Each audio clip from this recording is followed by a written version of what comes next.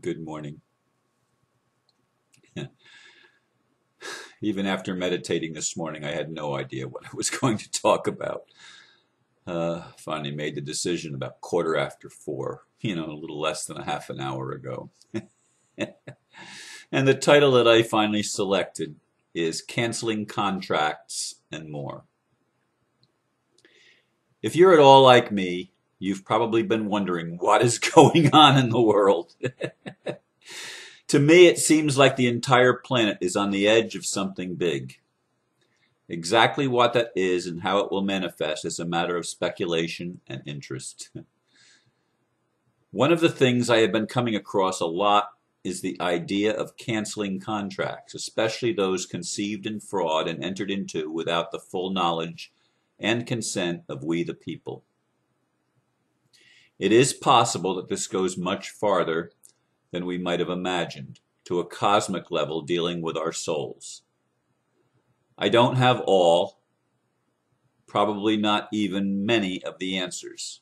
I do encourage you to think about this concept and make a conscious decision to cancel with intent all supposed agreements you may have entered into unknowingly.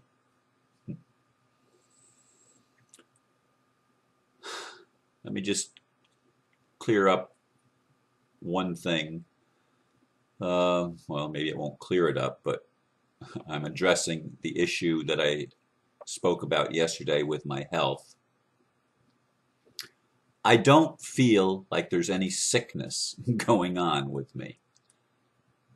I feel weaker than usual, certainly more contemplative than usual, and I'm dealing with some physical discomforts, shall we say, that have not been normal for me.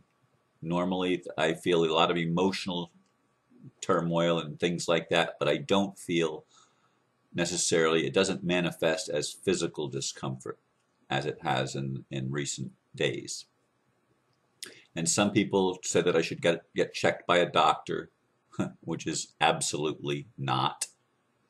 I mean, my body is in the hands of my soul and spirit, and I don't trust doctors. I mean, if I broke a bone, certainly I'd go to a doctor. But for any discomforts in my body or things like that, doctors are of no value to me. That's where I am, and I don't care how many people try to convince me otherwise. That's where I am. I have long looked at minor discomforts as adjustments to what needs to happen to me in my process of having my DNA changed or whatever, upgraded or whatever. And I always say thank you for this adjustment. And that has long been my practice. I don't get overly concerned about physical things because, for one thing, because they don't happen very often. Now, the thing Thursday morning that I experienced was a bit more intense than what I'm used to. And there's still discomfort up here, as I said yesterday. And I don't know why, but I have much more freedom of movement without pain. I can feel it without touching it, but there's something here. And what that is, I don't know. Some suggested that it's electronic interference, that it's being electronically generated. Some suggested it's a pre-sign of a stroke or a heart attack or something like that, an early warning sign. Whatever it is, I'm not worried about it. And I'm just, thank you for your concern. I welcome your prayers. I welcome energy healing, Reiki, pranic healing, whatever distance healing you want to send me. I welcome that, and I want you to know that. That being said, now let's get back to the contracts. Now, Kerry Campbell, that I spoke about a few days ago, is in jail in New Zealand. The authorities came and arrested her, I guess, the day before yesterday, and she remains in jail, separated from her family, and she has 8 children. And then there's some other lady in New Zealand that's trying to badmouth Carrie and calling her a fraud and everything else, which I think is absolutely crazy and insane. They're both my friends. Carrie is actually my newer friend of the two. But in any case, Carrie is one that has stood up for her rights and said, I'm canceling the contracts and I'm taking possession of my value. She has announced that to the system publicly, and I still applaud her. I don't believe she's a fraud. I don't believe that the stories going around that this one lady is trying to deface and demoralize and defame Carrie. I don't buy into that, not for 1 second. That's where I am. If you want to be somewhere else, we're all scattered all over the place right now because there is confusion as we await whatever it's going to be, the big event, whatever that big event is going to be and however it manifests. Of course, there's that relatively rare alignment of planets going on tomorrow, the 29th. And what that's going to portend for the world, I don't know. How anything's going to manifest, I don't know. Yesterday, I was introduced to Andrew Bartzis, Bartzis, and I'm on his webpage here, Spiritual Contract Removal. It's Adventures into Reality.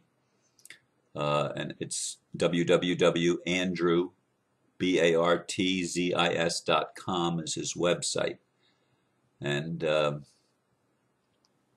contract removal is the last, spiritual contract removal is the last item on his left index little thing. And he says, here is a complete list of contract removal documents I came up with. I will add more as I come up with the rest. I found him interesting. He claims to be able to read the Akashic records of not only this world, but a whole bunch of other worlds. And he shares in this this interview, this 2-hour interview with a couple of ladies, he shares the history of the world as he reads it. And it's interesting. I mean, can I say that I know it or agree with it? Absolutely not.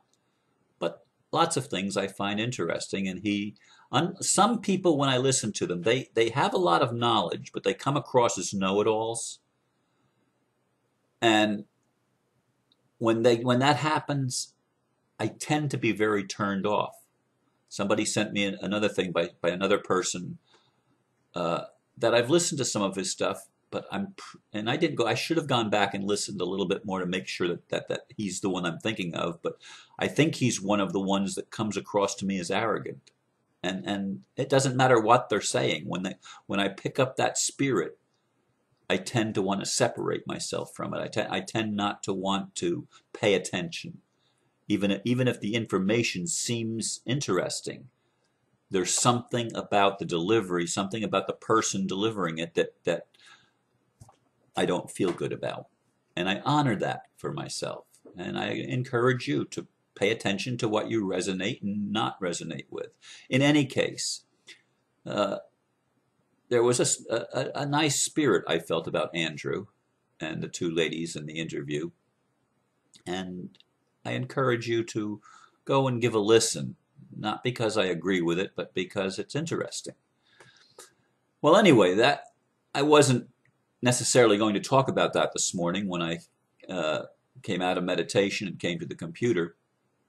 But then one of my friends sent me an email of a channeling, the last chapter, the Hollow Earth Network update.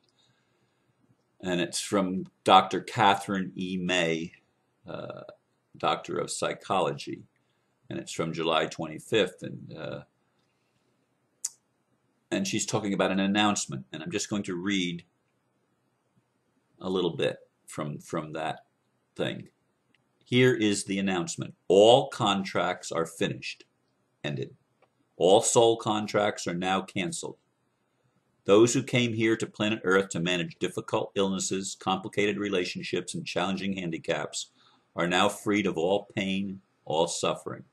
You are now completely free to exercise your free will without karmic strings, as you might think of it. In addition, all financial contracts, such as mortgages, car loans, student loans, and other commitments which have been arranged through banking institutions of all kinds, are hereby canceled. Personal commitments between friends will, of course, still be important to uphold, but corporations and banks will no longer be recognized as viable creditors because of the criminal and lawless system on which they are based. Isn't that what the OPPT has been saying since December at least? I discovered it in January. Isn't that what a lot of people are saying now? Isn't that what even some of the mainstream prognosticators are saying? There's a change coming in the financial system. The contracts are ended. Debt forgiveness is going to be on the very close horizon, happening in August or September at the latest. Of course, according to Andrew, the people, the Illuminati and the people that are embodied from these original 15 multidimensional beings who inserted themselves into our grid without expressed consent, consented permission, those are being dealt with. The God, the prime source, creator, has made a decree that it's just not going to, they're not going to be able to keep going because they've been trying to usurp everything from the people. They're the ones that try to enforce all of these adhesion contracts, whether they're at the cosmic soul level or whether they're in the physical realm. They try to, they look at themselves as owners of the soul, of the souls of people, and think that they have the right to nourish themselves at the expense of others. And this is just, it flies in the face of cosmic law, cosmic justice. And it will, even though it's a free will zone, it's no longer going to be tolerated on Earth. This is a message that I've been hearing, not just from Andrew, not just from Kathryn May, whom I don't know at all. I just got the email just a short time ago and thought, oh, that's another one. Now maybe that's what I'm supposed to talk about. It triggered that for me and gave me the go-ahead. But I do very much encourage you in your own thinking, if nothing else. But no, not just in your own thinking. Think about it, yes, but make declarations. Andrew provides some. The OPPT supplies others.